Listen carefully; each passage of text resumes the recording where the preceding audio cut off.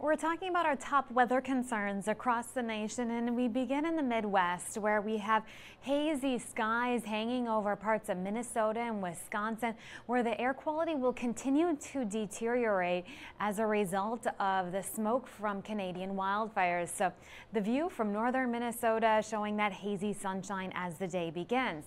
Elsewhere across the country, our concerns include monsoonal moisture fueling the possibility for showers and thunderstorms resulting in flash flooding across parts of the southwest, and that moisture even tracking up into the northwest. Plus some very hot weather that will be impacting parts of the southeast as well as parts of the northwest. So for today, we do have a few areas where we're going to be watching for potentially stronger storms. The frontal boundary moving across the Midwest may trigger a few storms across parts of the Great Lakes, as well as down through the Central Plains and then near the coastal areas of the Carolinas, as well as into Virginia.